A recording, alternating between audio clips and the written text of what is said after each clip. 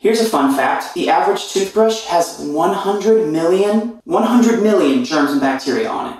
Let me say that again. Your toothbrush right now has 100 million germs and bacteria on it, living right here, that we then put into our mouth. That's disgusting. I don't know about you, but I don't like to put that in my mouth. I like to switch out toothbrushes once, maybe twice every month, which admittedly might be too much. I'm a little bit of a germaphobe. I like to keep my space clean. I like to keep myself clean. But it turns out those germs accumulate in between each brush. 100 million germs in between each brush. And I can't go out and buy a new toothbrush every single time I brush. And I've tried to clean them. I've tried it with Listerine. I've tried it with hydrogen peroxide. Never effective. I need something to clean this thing before I put it in my mouth. And then I heard about this little guy. Bril? Oh, it's brilliant. It's like the invention of the year. I wish they had come out with it sooner because it literally uses UV light technology, the same stuff they use in hospitals, to sterilize the toothbrush. Kills 99.99% of the bacteria and germs that accumulate. And it's easy. Look, take your disgusting toothbrush, put it right there, close it. You see that light turn on? That's the UV light sterilizer. It kills all those bacteria. And the best part, you can just put this down and walk away because the light turns on and off in 3 minutes. And then from there, it protects against anything else floating in the air. People come in to use your bathroom, you know what they do in here. We don't want that on the toothbrush. Nobody wants that on the toothbrush. So you can just leave it on there as a protective shield.